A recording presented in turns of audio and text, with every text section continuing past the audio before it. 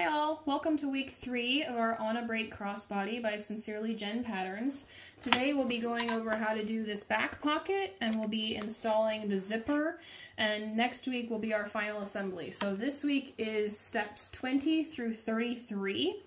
The first thing that I wanted to go over was the pocket on the front. I mentioned in one of my videos that I was trying to eliminate the pleats and do a elastic right here so that it was a little bit more masculine looking, and my attempt last week failed, but here's where I am on it this week, and I wanted to show it to you before I get too far. But what I've done here is cut myself a piece, a pattern piece, and the pattern has remember last week we folded the piece in by 2 inches on the sides, so we had to fold this side in and back out. Well, that eliminates 2 inches from your pocket by doing the pleat. So I've taken my pattern piece and folded it in 2 inches, and then on a new sheet of paper, trace out the bottom and then this curve because we won't be doing the pleat.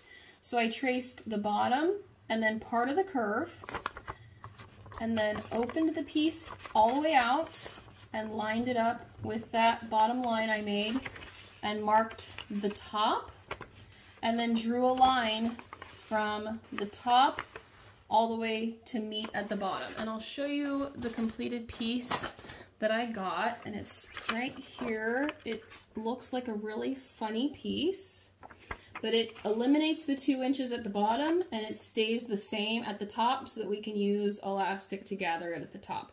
And that's what it ends up looking like. So I've cut out 2 pieces, a lining and a main, and sewn them right sides together with 1/4 inch seam allowance. Done a casing about 1/2 inch down, and I've threaded my elastic through, so I wanted to show you this before I get too far. So here's my elastic sewn through. Let me go through those steps one more time. I don't want to go too fast for you. So I cut the pattern piece, my funky pattern piece, with right sides together. I cut my pattern piece and then sewed 2 pieces right sides together at 1/4 inch seam allowance, flipped them right side out so that my wrong sides were together, and then sewed a casing 3/8 inch to 1/2 inch down. I just wanted it to be wide enough for my 1/4 inch elastic, and my little puller thing has this kind of big thing on it. So I usually make a little bit bigger casing for mine, but whatever you use to pull your elastic through, just make sure it'll fit through the hole. So I think I did about 1/2 inch casing here. It won't make a huge difference, just so your elastic goes through. My elastic is 8 inches long. And now that I have it through, I'm going to tack it on this end. I don't want to lose it in my casing, so I'm going to tack it here. Okay. And then I need to obviously finish off these edges. So I'm going to, again, I'm going to flip it and sew these 3 edges right sides together.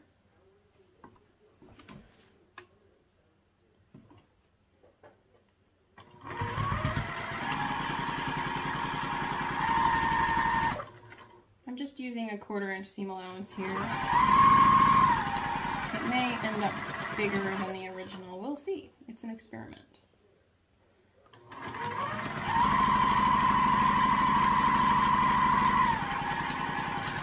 Bigger pocket, not necessarily a bad thing, right?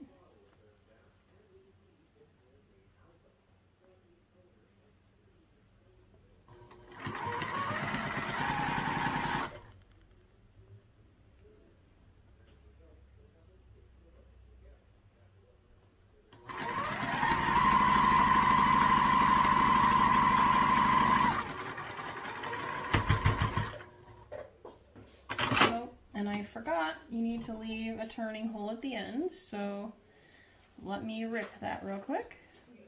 Okay, so I got a turning hole now. I did it about 3 inches wide. And so I'll flip this right side out. And I didn't interface this one. I would if I was doing it for real. So do interface it with some woven interfacing. And this is what we end up with. So poke it out a little more so you can see. What we would do here is just top stitch it on like we do in the original. You want to turn your turning hole to the inside. I'll clip that so we can see better. So here's our little pocket, and I'll line it up with the original so you can compare.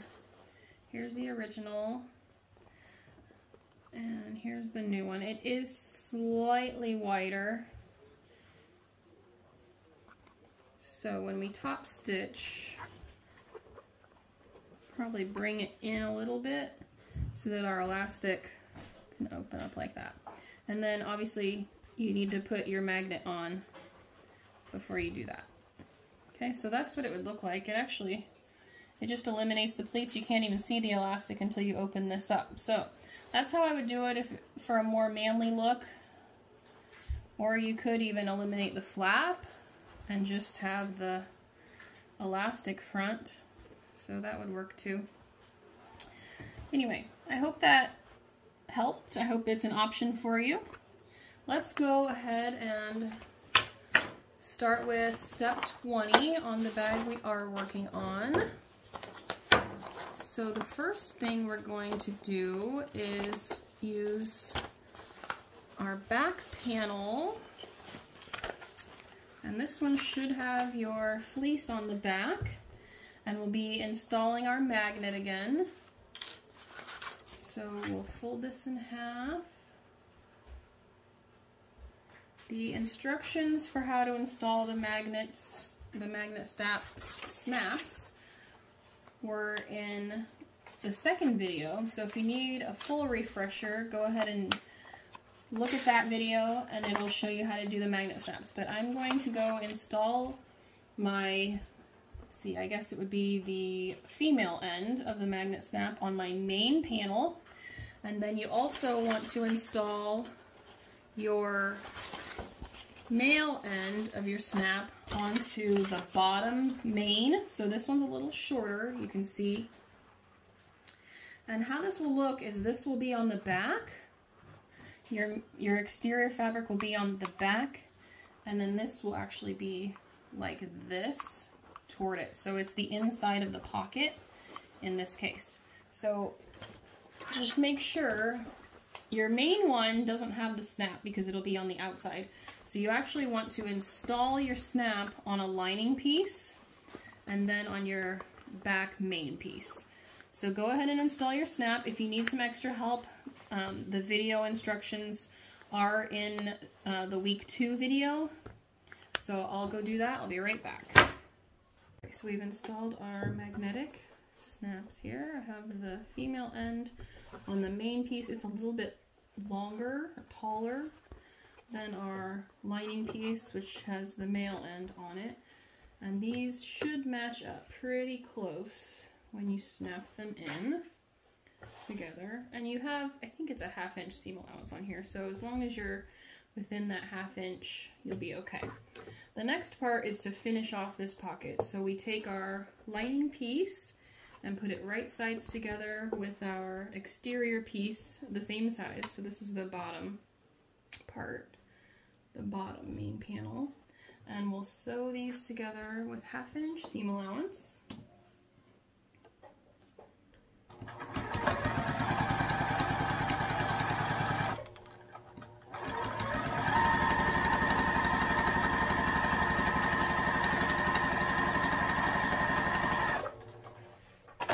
And then we actually trim this one down to 1/4 inch, so we'll do that really quickly. Okay, so we'll cut this across the top. And then we'll flip it. So when we do this, I like to press it the seam one way so you get a nice press on one side, and then kind of flip the seam to the other side and press the other way so you can turn it right side out, and that line will be right on the top. See how it's right on the top there? Just makes it a little bit more crisp. And then we'll top stitch this.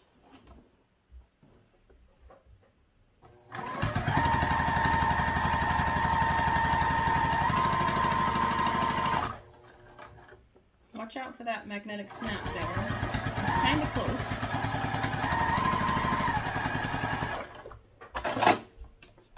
Alright, so that's our pocket. And now we want to take our larger pocket and attach the magnet. And they should line up right at the bottom. So we'll be basting this. Make sure it's all lined up nicely before you baste. It's a lot easier to do our final construction when pieces are basted together. It's less to mess with. You can do this at a larger stitch length if you want.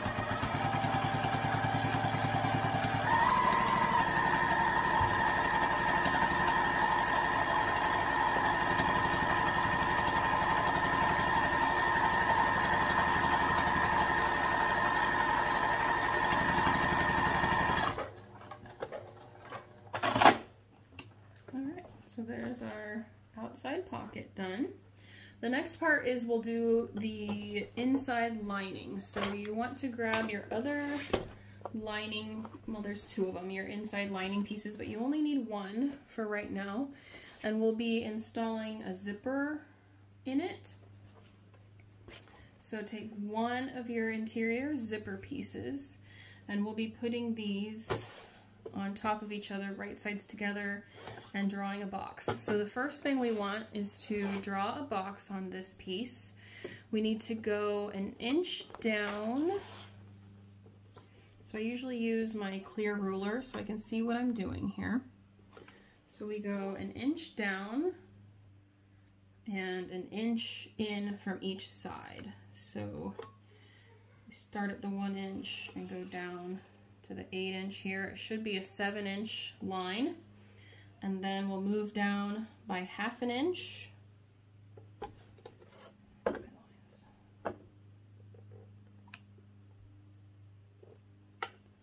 And do the same thing. Draw another 7 inch line. Okay, and then we connect these. Boy, that seems big. No, it's 1/2 inch. Okay. It's always good to double check yourself if you feel like something's off. So the next part is to sew these together. We want to sew down by 1 inch as well. So we'll measure down 1 inch and lay our pocket right there and make sure we're centered here as well on each side. So what we do now, you can just lay it on here. You don't really need to pin it or anything. It stays pretty well. We'll sew around this box with a small stitch length.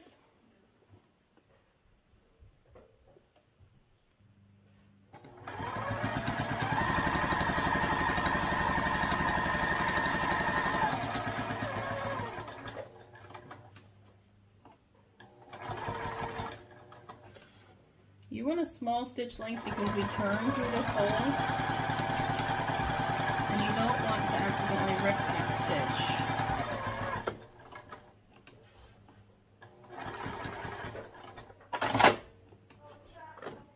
Okay, so the next part, we need to cut this box open. So I'll draw a line of where you should cut.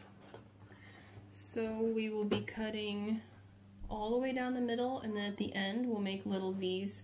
Ignore this straight one, that was from my sewing and I didn't quite get right on it there. It's okay though. And then you'll do a V at each end. So we'll cut that open. This is where we'll be putting our interior zipper. So we just cut right along the middle, and then about 1/2 inch from the end we cut a V here. Cut to the stitching, but do not cut through it. I did that one time and I was sorry. Cut another V at the other end. then we'll flip our pocket through the hole. Gotten it to lay really nice here, and I didn't iron it actually. This is our Pixie Fuse Light that we'll be getting soon, and it lays just fine without any ironing. And we've also put double-sided tape on each side of our zipper. I like the double-sided tape because it really helps our zipper stay in place while we install it. And this doesn't show up in a lot of patterns. I'm not sure why. It's really a helpful tip. So we'll put our zipper down. You want your pole to be on the left side of your pocket, and then we'll just lay our pocket down on top, matching it up. You want to center it on those teeth, so you should be able to cover up your double-sided tape, and it should lay pretty well on there.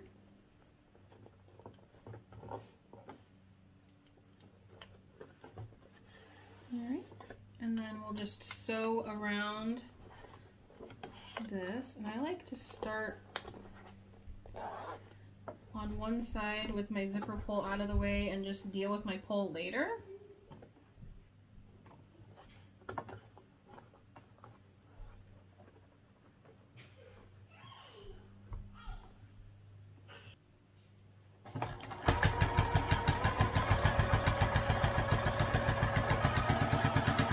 I usually do about 1/8 of an inch seam allowance on this, and you can lift your foot and move that zipper pull if you need to.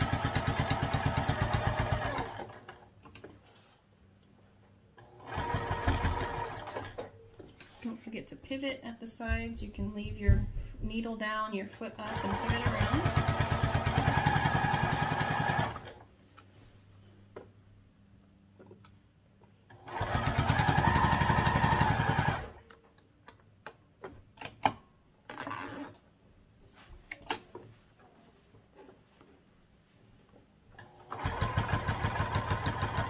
Watch out for the other metal piece at the front end here. You don't want to accidentally hit that one either.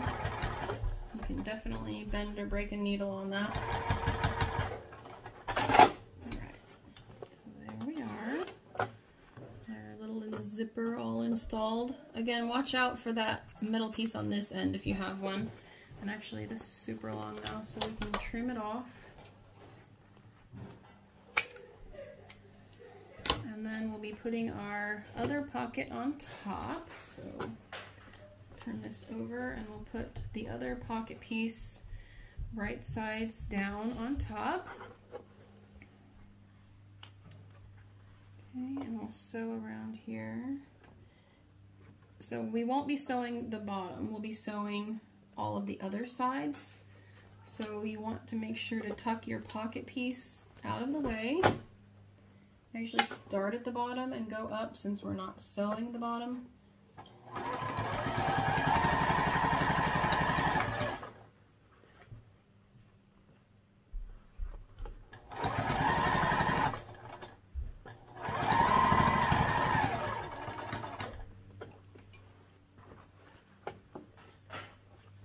I usually do about 1/4 of an inch seam allowance on here. It actually doesn't say in the instructions.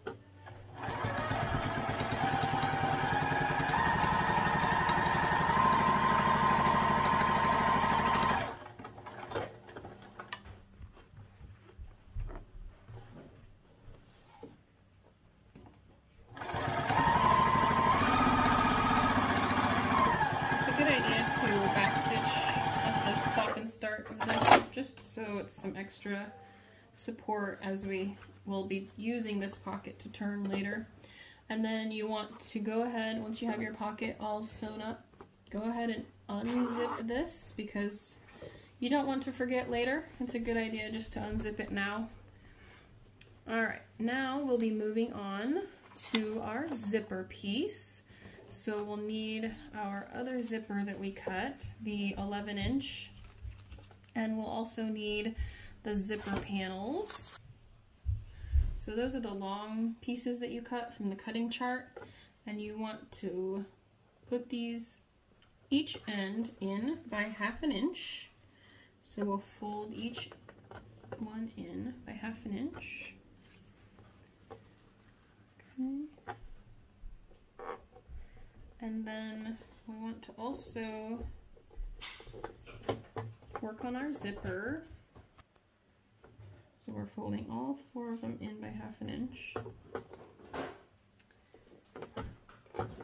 And then we'll take our zipper, and on the front of your zipper, so we've talked about the front being this curved part and the back being the flat part. We want to open up the front a little bit and tuck it at a 90-degree angle to the side. And we'll also do the same with the other side. So make sure your bends are going the same way. It might be hard to see on black, but yeah, it's hard to see. But you want them to look the same on each side. You don't want to have one bend going one way and one going the other. Okay, so make sure you put them on top of each other the same way. And then we want to just baste this a little bit. I usually just go back and forth 2 or 3 times to get it basted.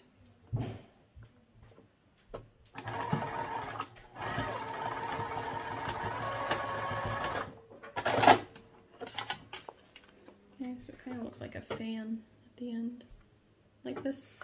You want them nice and even, okay?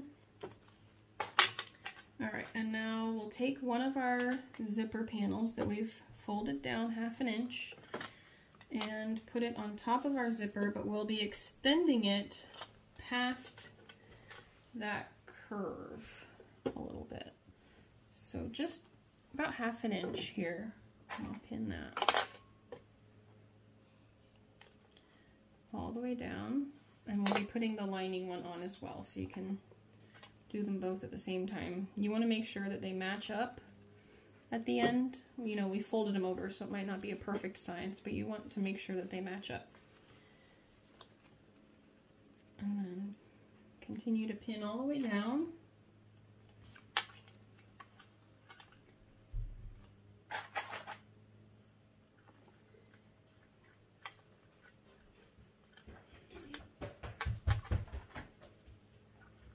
And when you get to the other end, make sure your ends are folded up again, but that they're nice and even.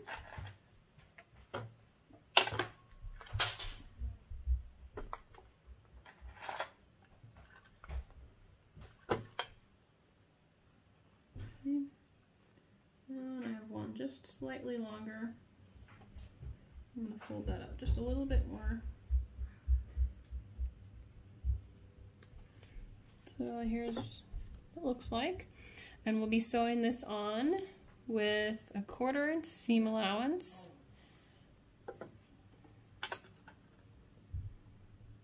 So you shouldn't need to put on your zipper foot just yet.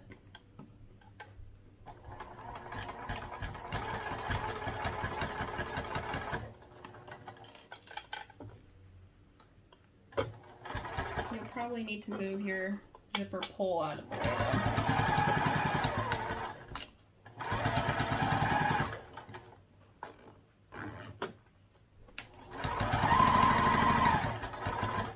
And then as you get to the end, maybe things have shifted a little bit. I think they're okay here. You want to make sure that they are nicely matched up. And then I like to backstitch here just to make sure. Alright, and we flip these the right way out and press them well.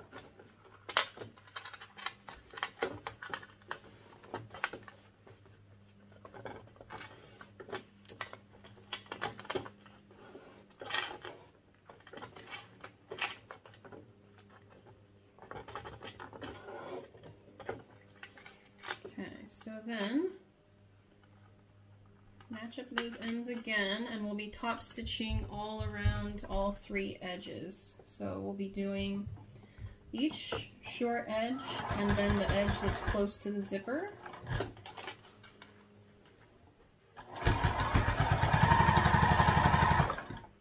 You want to make sure you have them nicely pulled out so that your other side, the one not next of the zipper is even as well.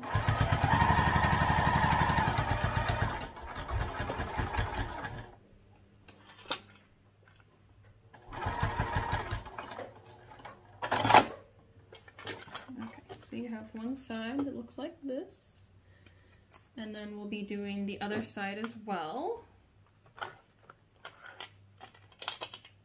So again, make sure that your sides not only match each other, but they match the other side now. And we'll be doing this side too.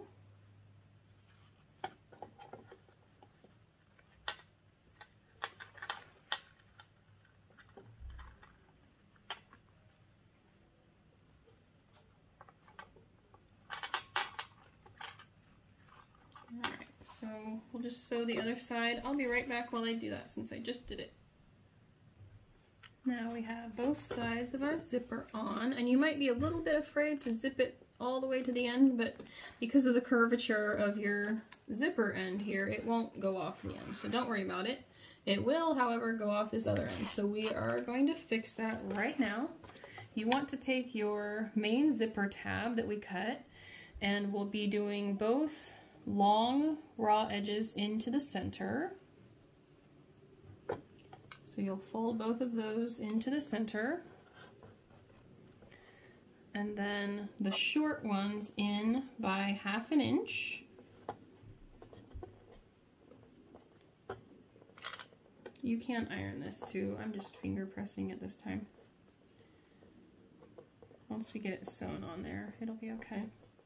And then bring your two short ends together. And this makes a zipper tab. You can decide which side you like better for the top. And you just slide your zipper right into the opening. And we don't have to go the full way, you can go about halfway. And then we'll pin it on. Now we'll sew a square around the outside to hold that in place. I like to kind of tuck in those raw edges a little bit. I usually use these hemostats. And you want to be careful tucking them in, obviously. You don't want to over tuck and make your flat edge not flat anymore. So I do it carefully.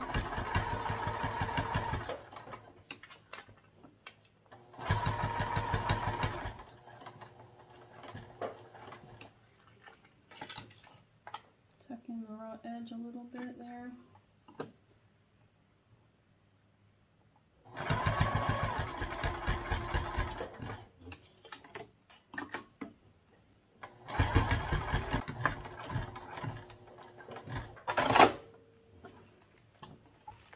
We can trim up these threads a little bit, but that's our zipper. Now we need to put it in. So now we have our zipper all assembled, and you'll want to pay attention to having your zipper on the left side. We'll take our lining that has our pocket installed, and I have my zipper unzipped already because we want to unzip it for the final construction, so I just leave it unzipped so I don't forget. Lay your zipper on top of this one with your zipper facing up. Make sure that your zipper is facing up. This is different than we've done it in the past, but on the lining part, you want your zipper up. You'll notice I have holes because I did it wrong and I had to rip the whole thing. So put your zipper up. That's why I'm saying it so many times, to remind myself. Okay, so we want to center this on this panel, and we'll do a 1/4 inch seam allowance basting stitch first. And because sometimes the machine has trouble going from the 1 layer up to your 3 layer here, it sometimes pushes it along.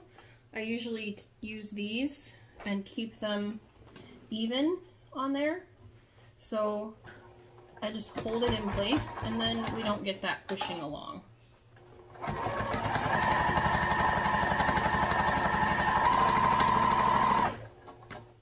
You just want to keep these even here with the basting stitch.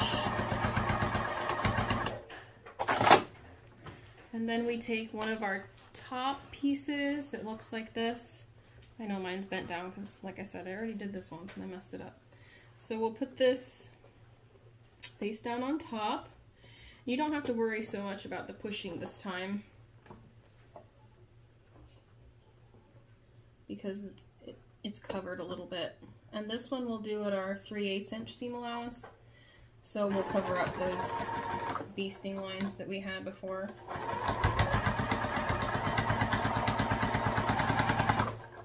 Line these up at the other end so it's even.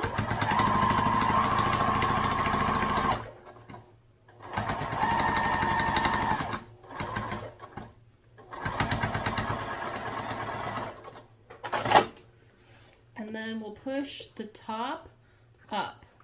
Okay, leave the seam where it is. Your seam should face up toward the top, and we'll push this up, and then we'll top stitch this. Let me show you one more time. So the seam should be up. I'll show you from the end. The seam is up and the flap is up. And we'll do just a top stitch here. You want to do the top stitch on this top part, not on your zipper side.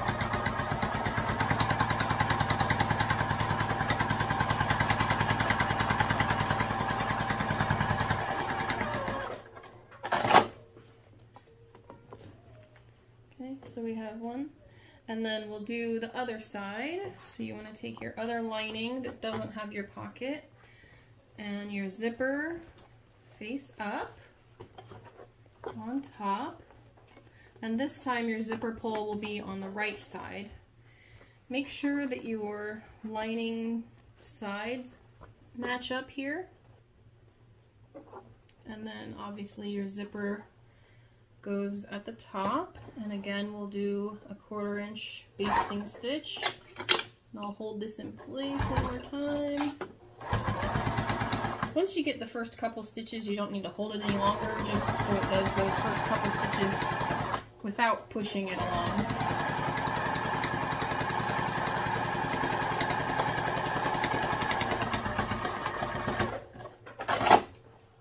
Alright, and then one more of our top here with our 3/8 inch seam allowance.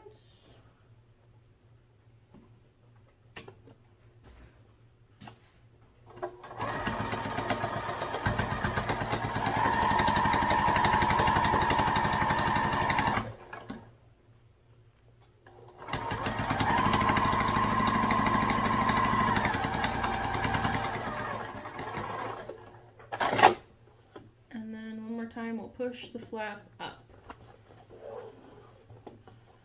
and top stitch.